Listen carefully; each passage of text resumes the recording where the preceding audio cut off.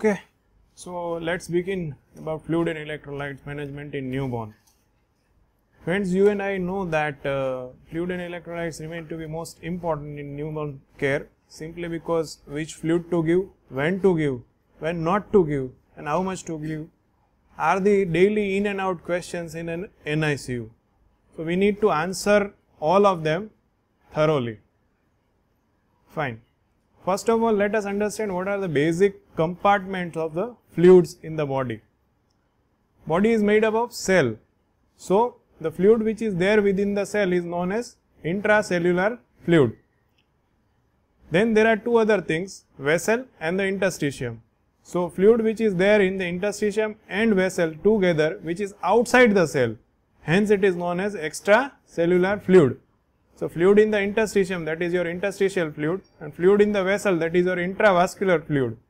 Both together are known as extracellular fluid. Revise it once again. Fluid within the cell is intracellular fluid, fluid within interstitium and vessel is known as extracellular fluid. There is no confusion here, okay? Fine. Let us understand what happens to these fluid compartments throughout the journey from fetus to the newborn and adult life. So, what happens to the total body water and the extracellular water is shown here by the graph. You and I know that the journey of life begins with few cells and that increases to the complex organ system, and then finally you become more and more complex system. So, the in utero life or the fetal life will be much more fluidity, much more water. So, the fluid will be almost 90%, that reduces to almost 75% at birth, and that keeps on gradually reducing and reducing. The fetus which is there inside is more of hollow viscous. Say for example, stomach dilated, full, is not containing much of the thing. The lining of that is also very thin and small. So, there is no fat deposition much in the fetus. As the progress occurs in utero and then ex utero life, the fat also gets deposited. More and more complex organ system develops. So, cell line also increases. Okay. So, there is development other than the fluid. Okay. There is the reduction in the fluid, and hence the intracellular fluid starts keep on rising from fetus to the newborn life, and that takes on its toll. Okay. Is it clear now for both the things? Okay. So, let us see what happens before the delivery and during the labor. This is the very familiar diagram which we have taken up in the first slide. Under the effect of the stress hormones, during the last stage of delivery or before the labor, the fluid from the intravascular compartment enters into the interstitium. That makes the interstitial compartment a little bit huge, little bit big. This will conserve the water for first 2 days. After the delivery, again under the effect of hormones and other changes in the milieu, this water which was there in the interstitium comes back to the intravascular compartment once again. And this is really important phenomenon. Why? Because under the effect of the stress hormone, the water has entered the interstitial compartment. For first 48 hours, you and I both know that the intake of the water in form of milk or mother's milk will be lesser.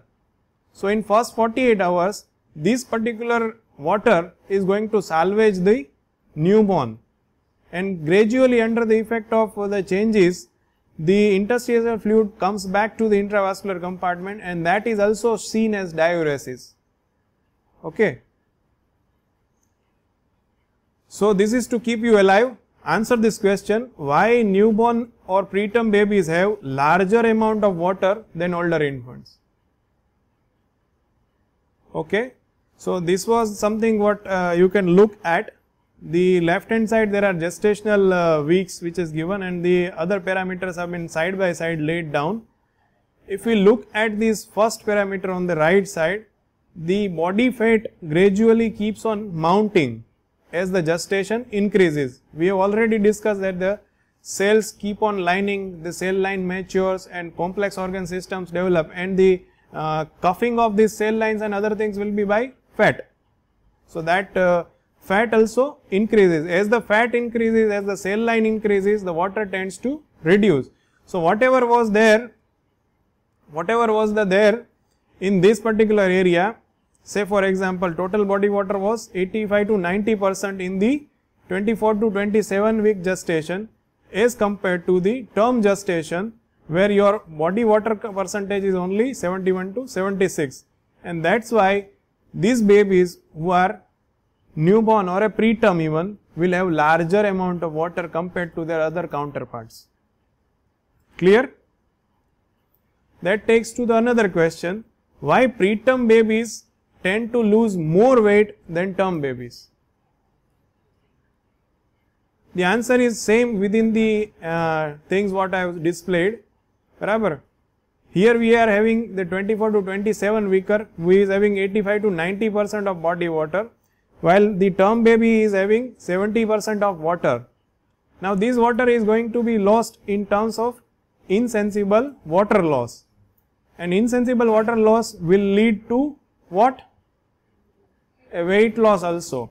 We know that the term baby loses 5 to 10% of weight in first week of life, while the preterm can lose 10 to 20%. Why preterm is more? Simply because they are having more water, so they tend to lose more water. Again, their body defense is against losing the water, like skin barrier and other things are also supportive in this, and that's why they lose more water. That's what we are going to look at in the further slides. Now the question arises, where does the water go? Okay, we know that the water is lost, but where does it lost? So it can be lost either by a sensible losses, meaning that it is measurable. What are the examples of a sensible water loss? Okay, so the examples will be urine, stool, either diarrhea, or if you have gone through a colostomy, then stomy bags might be telling you the amount of water lost in a stool, nasogastric or orogastric drainages. These are all the examples of sensible water loss. Okay, and there is another thing what is known as insensible water loss. This is unmeasurable. What are the examples? The water which you lose through the skin and through the respiratory mucosa. Why this is important? The insensible water loss is really important. It is very key variable. Why? Simply because the skin and the respiratory mucosa, whatever you are losing, is almost 2/3 of your total water loss. So that is really important while planning a fluid prescription for the newborn or any infant. Okay. How does it vary? Insensible water loss is inversely related to gestational age. The lower the gestational age, more the water loss. Postnatal age, higher the postnatal age, lesser the water loss. This is because skin thickens with the age and the older is better. Then body surface area to weight ratio is also important. Fine. So these are the key variables for insensible water loss, and insensible water loss in turn is also a great important factor for preventing the water loss in the newborn. So or managing the fluid and electrolytes finer balance is again always dependent on insensible water loss. What is the role of stratum corneum or the upper layer of the skin? Here is your stratum corneum. What is stratum corneum? It's an outermost part of the skin, the outermost layer of the skin. The interesting phenomenon of this particular thing is that stratum corneum is often 10 to 20 layers in full term infants. In adults it's often 20 layers. Okay. But when you get a baby who is preterm, say for example 30 weeker, your stratum corneum is mere of 1 or 2 layers only. And this will be virtually absent if you are dealing with a baby who is 24 weeker. That means your skin is almost transparent if you are a 24 weeker. Anything and everything can exit from that particular skin because there is a very thin barrier of stratum corneum. So let us see what increases the insensible water loss. Insensible water loss means water loss through respiratory mucosa and skin. So if the baby is tachypnic, his respiratory rate is high, he tends to lose more because through respiratory mucosa you are losing much more. Under the radiant warmer and phototherapy, you are losing more than 50%. How? Because it increases the ambient temperature and baby tends to lose it through skin. Again, if the environmental temperature is high, you can have increase in the insensible water loss by 30%.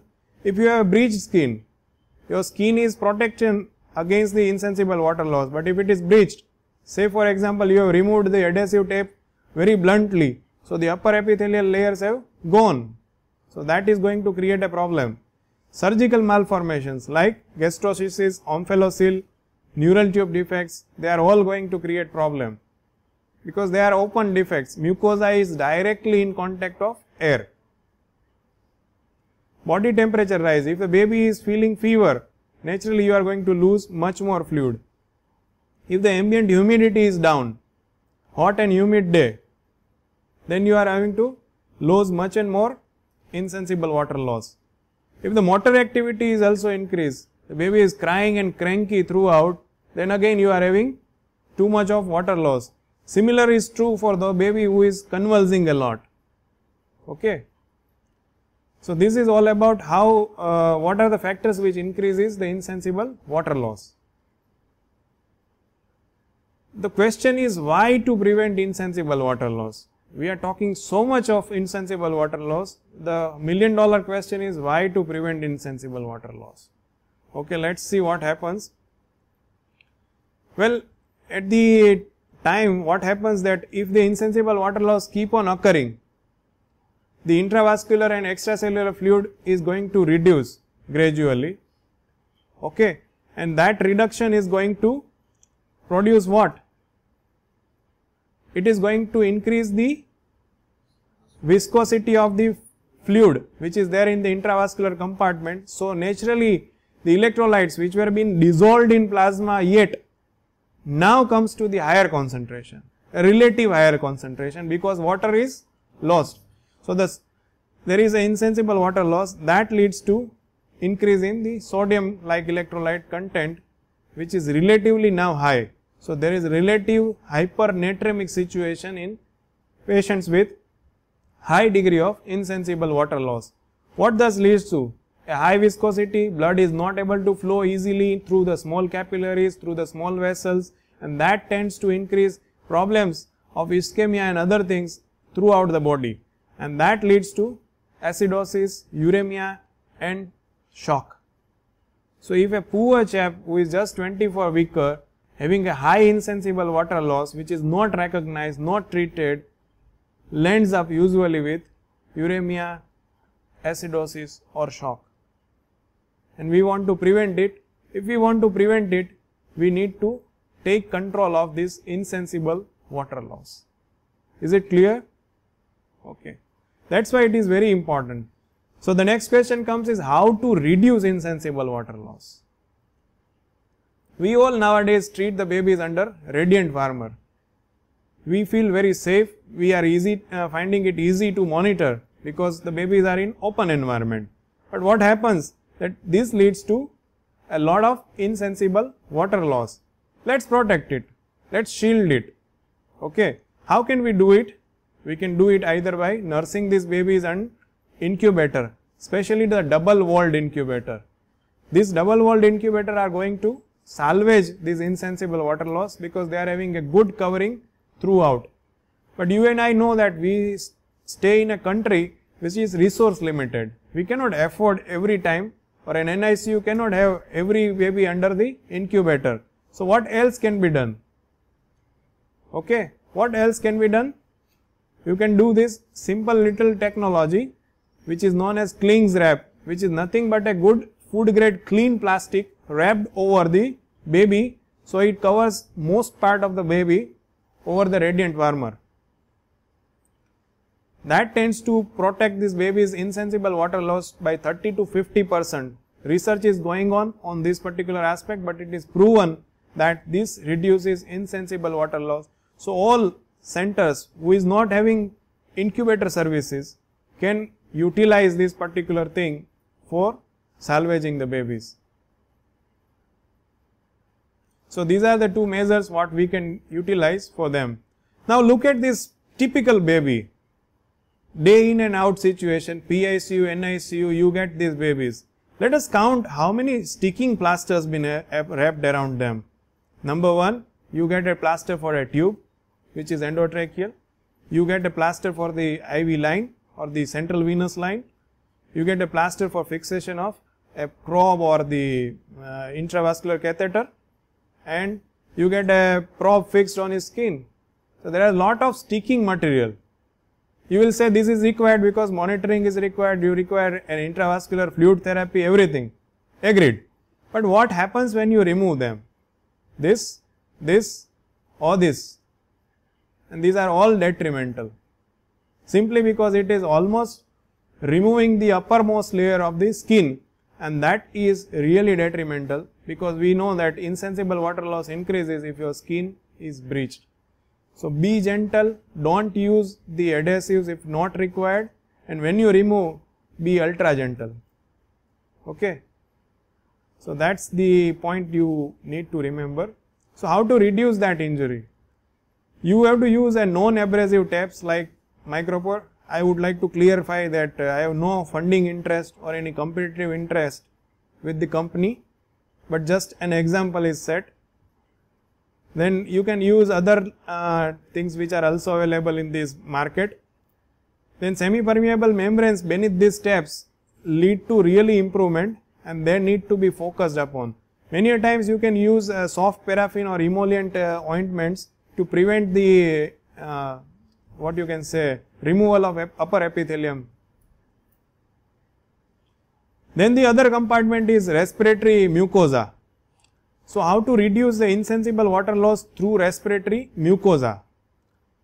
That can be very well done if you use a humidified inspired gases or oxygen while giving through the hat box and ventilator. For that you have to constantly monitor that your chamber is really well filled. Here one part is always remaining, that we tend to humidify our oxygen, but we do not warmidify them. So the modern blenders which give you good warmidification and humidification, they are the best source. Here only humidification is going on, warmidification is not going on. So if we can achieve both of them, that will be really good. That can be seen with the chambers which are used for the ventilation.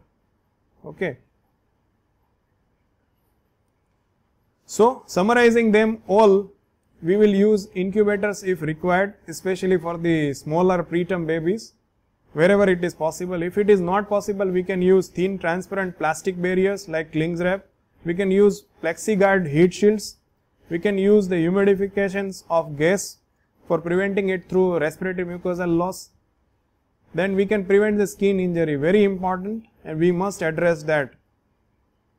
We can apply oil and ointment to prevent skin injuries, and that will also be a barrier for preventing the insensible water loss. So the question is, whatever you are losing, you need to put it back. Simple rule. So how much to put back? Well, first of all, you have to take into account the replacement of loss and growth. What are we losing? Insensible water loss and sensible water loss. Add to this the fluid which is required for the growth. If there are new cells generating, if there are new organs developing, you need to give water for that part also. So that is the water which is required for growth. So that needs to be put back. But something needs to be deducted from this. What needs to be deducted? Something which is given just like that.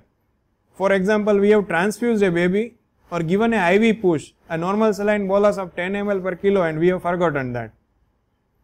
Okay. So that needs to be cut down from whatever we are putting back into the baby.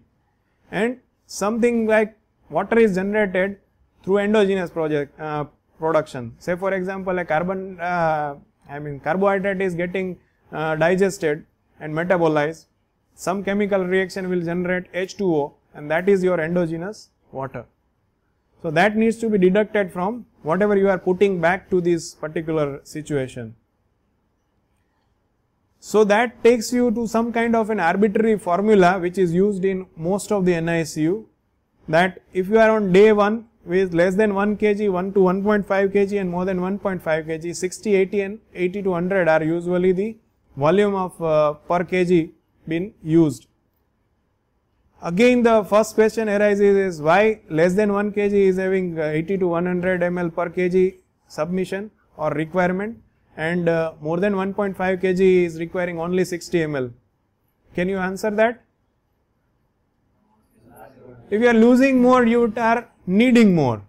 That's how the 1 kg baby is having requirement of 80 to 100 compared to more than 1.5 kg of 60. So as the day progresses, every time the day progresses, say for example on day 2 or 3, you are going to increase this particular volume 15 to 20 ml per kilo. You will be increasing to 80, 100 and 120 on day 2 or 3. Again same formula applies for day 4 and 5. Again same formula applies for day 6 and day 7. On 7th day, everybody is equalized to 150 ml per kilo. Why? A journey which began with a difference comes to the equality on 7th day. Why?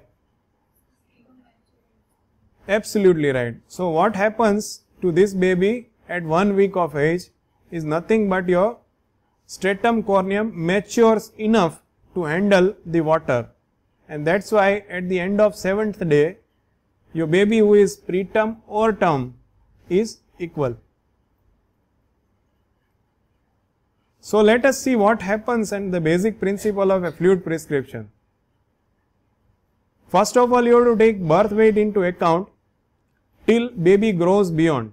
Say for example, a baby who has started the journey at 1.5 kg birth weight and you are writing a fluid prescription on his 20th day, if he has crossed to from 1.5 to 1.7, you might prescribe now his today's daily requirement. Why? With the weight of 1.7 into the required fluid. Clear? While if the baby is not doing good, say for example on the 7th day and his weight is 1.35 from 1.5, which weight you will utilize? 1.5. Okay, so fluid will be counted on basis of 1.5 and not the 1.35 which is reduced weight. Okay, we have to add extra for the conditions which increases insensible or sensible loss. For example, 20 ml per kilo is usually said to be increased if a baby is treated under radiant warmer or phototherapy.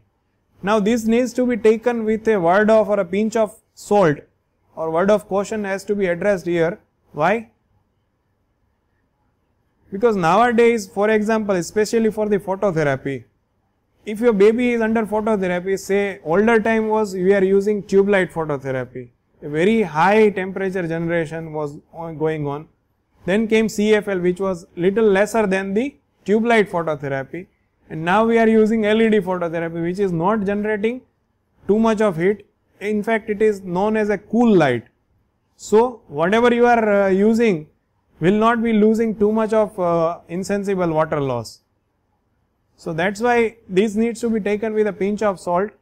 You might take your own policy for your unit that if an LED is getting used, we might increase 5 to 10 or we might not increase at all, and we will keep on monitoring this baby well. It's unit to unit choice and your own policy need to be decided. Okay. Final total volume calculated for 24 hours, and that prescription will not be sticking forever. It needs to be revised every 4 to 6 hours. This is a T20 match, not a test match. The policy keeps on rolling in all newborns, so you have to monitor every 6 hourly your fluid therapy. Let's take it by an example. So first of all, we need to take into account a birth weight of the baby. For example, we are taking an example of 3 kg baby weight on day 7. So on 7th day we know that 150 ml per kilo of the body we have to use as a basic fluid volume. So 150 into 3 takes to 450 ml of water. Then you have to add the losses, sensible losses and insensible losses.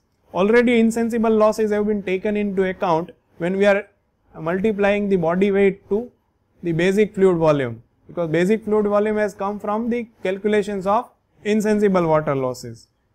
So, if a baby is under warmer, here we will be adding 20 ml per kilo of extra fluid. So, that will be 20 ml into 3, that is 60 ml. So, 450 plus 60 will take to 510 ml. Then you have to deduct the others. For example, blood or blood products, IV pushes, injection dilutions. For example, this baby had a vancomycin injection going on, which is you and I know to be dissolved in 30 ml of normal saline minimum to run over a half an hour or so. So, that 90 ml of normal saline needs to be taken into consideration, and this particular baby might be receiving it 8 hourly. So, 30, 30 and 30, total 90 ml of normal saline came into picture. That has to be minused from this 510 total. So, that comes to 420, and that gives you actual volume. Now, this actual volume, whatever was there, that is 420 ml, to be divided for this baby, from which route you are going to give this water. If you are going to give it through IV, that will be going separate. If you are going to give it through oral, that will be going separate. So, this actual volume need to be decided and then that to be divided. Now, if it is going for oral, say for example, I am giving this baby a 20 ml per kilo of Ryle's tube feeding or an infant feeding, then what will happen? That 20 ml per kilo means 60 ml of this particular baby will be deducted from 420, and that will come to 360. So, 360 will be going as IV fluid on 24-hour basis, and 60 ml will be going for the infant feeding. Okay. So, we will divide accordingly. Very important statement is this, that there is a two school of thought, but most neonatal units and everybody including me agree to this, that most of us should use a restricted versus liberal water intake. Why?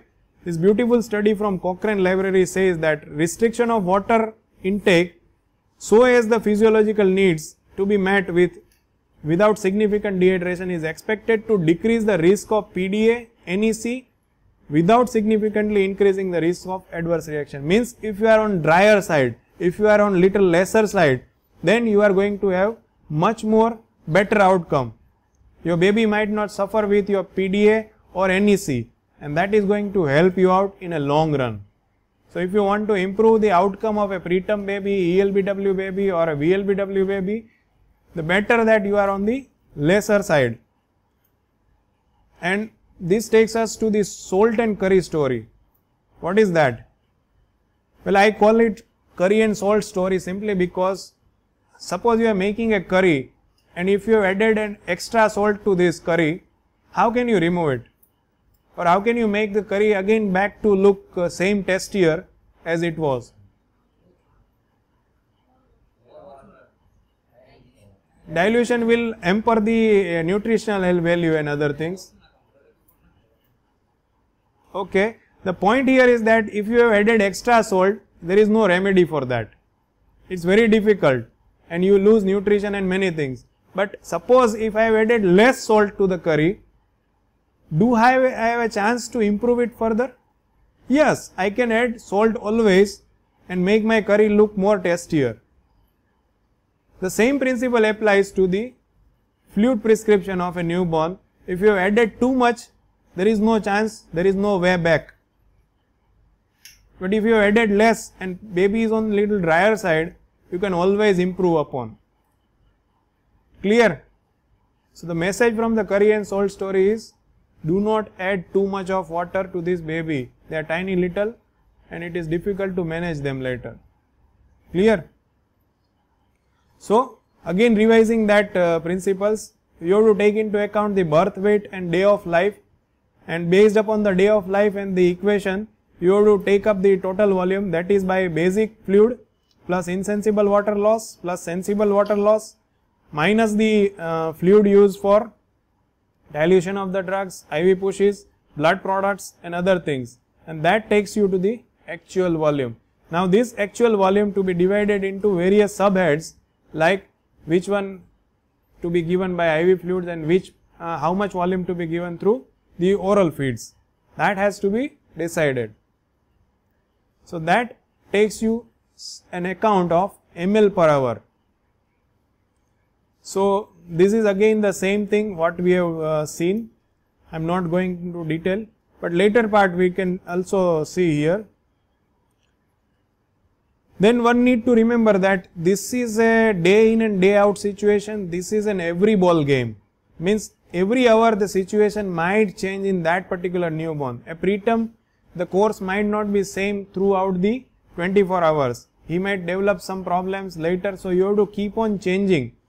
If he develops a watery diarrhea, you might have to give him an ongoing loss support also, beyond the maintenance fluid. If he is having intestinal obstruction, you might have to add the aspirates and drains also.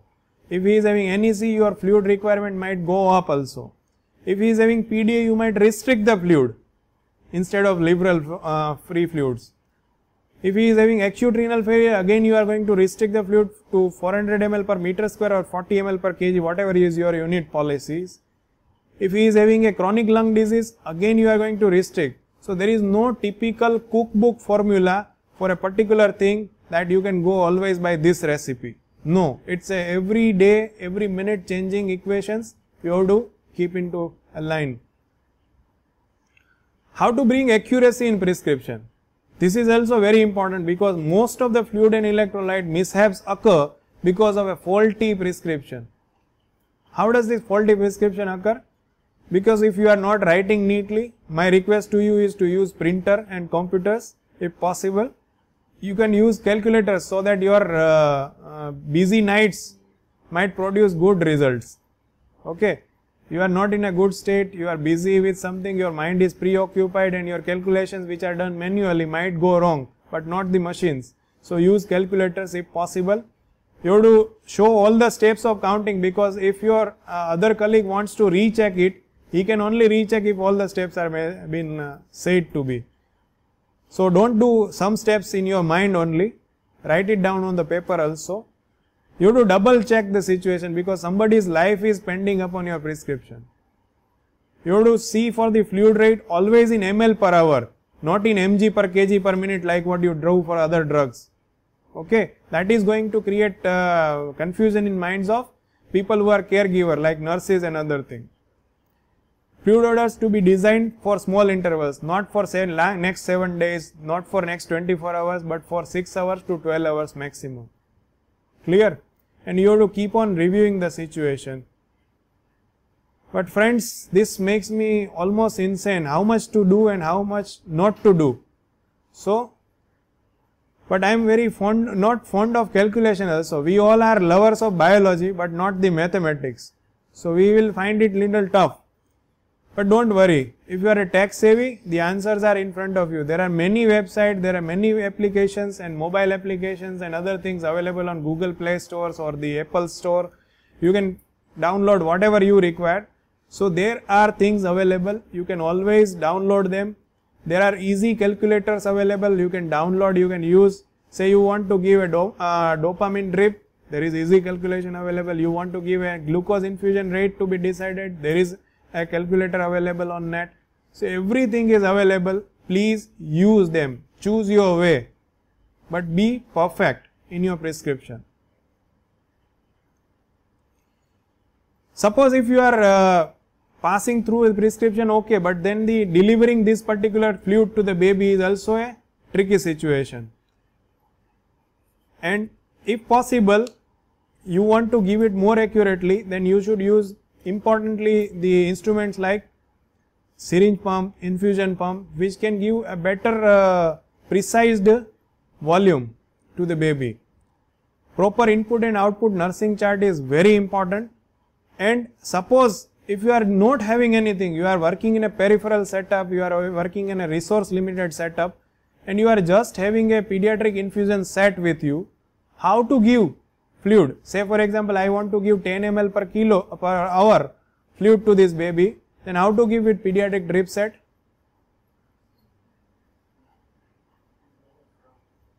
It's already written here that you have to set that much micro drops per minute. Say for example 10 ml per hour, then I will set 10 drops or 10 micro drops per minute into pediatric infusion set, and that will give me the 10 ml per hour rate. Monitoring the fluid therapy is also very important. How can you do it? By measuring a daily weight. Sometimes you have to do it measurement every 6 hourly or 12 hourly based upon how labile the situation of the fluid and electrolyte in that particular baby. Urine output, very good measurement of a sensible water loss. Other drain output like NG tube drain or a peritoneal drain or any other drain which has been kept into that baby. Vitals, blood pressure often shows as signs of dehydration, but it is a very late sign. Okay, unless you have lost 25% or more of fluid, this sign is not going to come into play. But yes, for all measures you have to look at blood pressures. Labs play a vital role here. Urine specific gravity. If your specific gravity of urine is increasing, that means you are producing a concentrated urine. That means you are dehydrating. Same way, urinary sodium, serum sodium and fractional excretion of sodium are also vital parameters to be utilized for looking at the particularly what kind of fluid status the baby is having. Electrolyte prescriptions. For first day or two, you have to use 10% dextrose. In cases of VLBW or ELBW, many units prefer to use 5% dextrose instead of 10%. So that varies according to, but 5% dextrose is definitely a better choice for VLBW or ELBW babies. If they are not going to develop hypoglycemia, of course you are monitoring them. The day 3 onwards, your electrolyte should be added now. So sodium of 3 milliequivalent per kg, 2 to 3 milliequivalent per kg per day, potassium of 2 to 3 milliequivalent, preferably 2 milliequivalent per kg per day. But when you are adding this electrolyte, especially potassium, you have to make sure that the urine output is well established. The pediatric maintenance fluid often choiced afterwards is 5 to 10% of dextrose in 1/6 normal saline. Okay. You might ask me, what is that? The trade name or trade formula what is used is Isolite P. This is a chart available of the common commercially available fluid and their sodium content. The fluid which is usually used as a maintenance fluid for the newborn is Isolite P or the dextrose 5 or 10% in 1/6 normal saline. That is 1/6 simply because your normal saline contains 154 sodium. So this maintenance fluid which is having 25 is called 1/6 normal saline of this particular thing. So this is in short the summary of the parental fluids available and used in NICU. Some of the electrolyte disturbance, we are not going into detail because they are subject on their own, but little bit of tips on them. Common problem, hypernatremia. Why do that occur? Due to excessive water loss, commonly because of the insensible water loss in summer, especially in tropical countries like India. This is by far the most commonest problem, that babies come hypernatremic dehydration with fever and not feeding well and all other problems in summer months very commonly. This is often associated with inadequate feeding. Mother is primey, not knowing how to feed, the adjustment problems and all other things lead to problem. Many a times babies who are under radiant warmer and there is a high ambient temperature, they also tend to develop hypernatremic dehydration.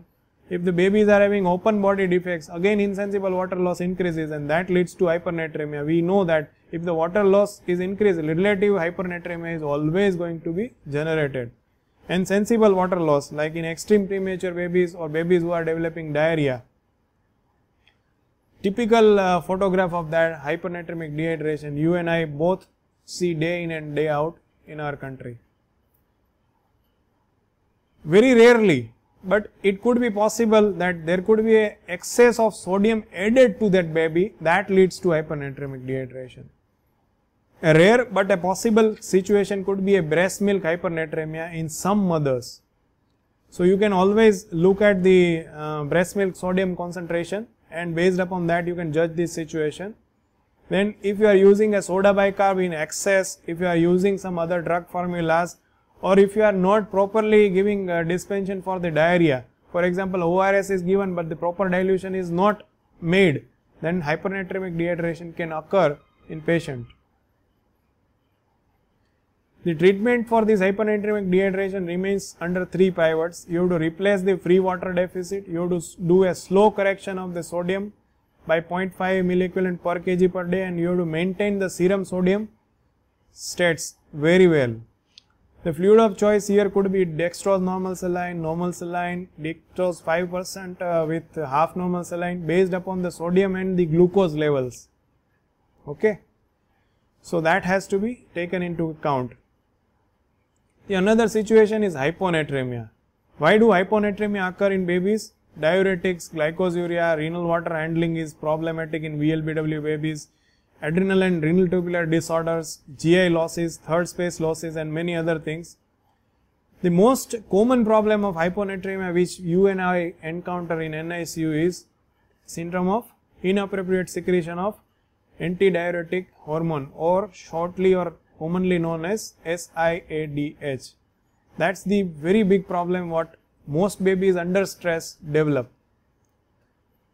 So treating the acute phase of hyponatremia is very important. If your baby is in less than 125 sodium, you have to treat it with 3% of normal saline, that is specially available, 4 ml per kilo of those to be given.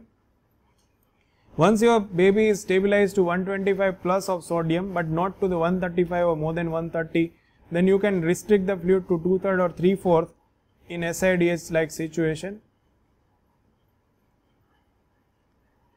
Hyperkalemia is another thing what we commonly encounter, commonly seen with the renal failure patients, or non-oliguric hyperkalemia can also be seen in ELBW babies.